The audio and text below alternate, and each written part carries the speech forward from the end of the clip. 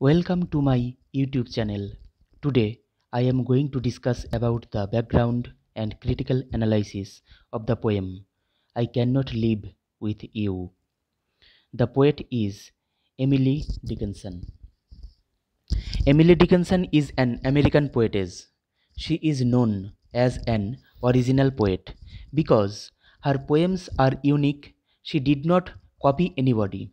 The new trend and feature was composed for the first time in poetry.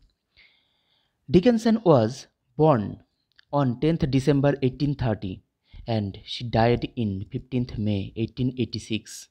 Her full name is Emily Elizabeth Dickinson. She wrote many famous poems like Because I Could Not Stop for Death, I Am Nobody, Who Are You? A Bird Came Down and Walked, Hope is the Thing with Feathers. The poet introduced a new technique of poetry in literature. She is a pessimist poet and deals with death. She was shocked in life because she loved a person, but unfortunately he died. She remained unmarried and spent a lonely life till her death. She was interested towards white clothes, which are the symbol of death. She wrote 1800 poems, out of which only 10 were published in her lifetime.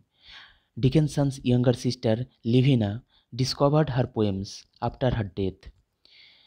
Her first collection of poetry was published in 1890 after her death by her sister. She did not get proper recognition in her lifetime. Analysis of the poem. There is 12 stanzas in this poem.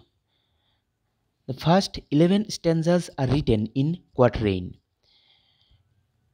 Quatrain is a stanza of 4 lines, which are not perfectly rhymed in this poem. Last stanza is an example of paradox. There are many religious references in this poem. Those are Jesus, sexton, heaven, paradise. Influence of Calvinism. Influence of Calvinism revival, which is a Christian belief. This Christian belief was shown in America in 19th century. Schools, colleges and society forced everyone to accept Calvinism. All her family members accepted Calvinism except her. The poem starts with a sense of impossibility. The poem is about a couple's hopeless love story. The tone of the poem is despair and painful. Technique used in this poem. The poet used dashes instead of punctuation marks. She also used capitalized words in the lines of this poem. She used unique and trickery imagery. The poem can be divided in 5 parts. First one is why they cannot live together. Second one, why they cannot die together. Third one, why they cannot rise together. Fourth, why they cannot fall together. And fifth, why their meeting or reunion is not possible after their death. The last stanza is based on 6 lines. The rise of symbol.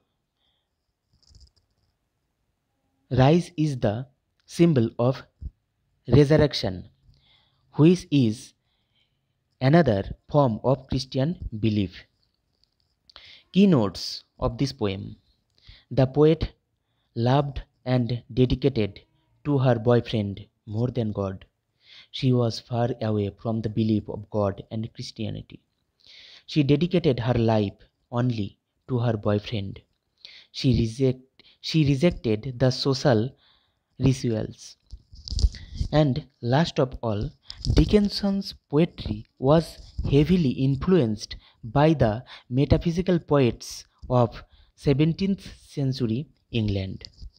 These informations will help you to analyze or to read the poem easily. Thank you.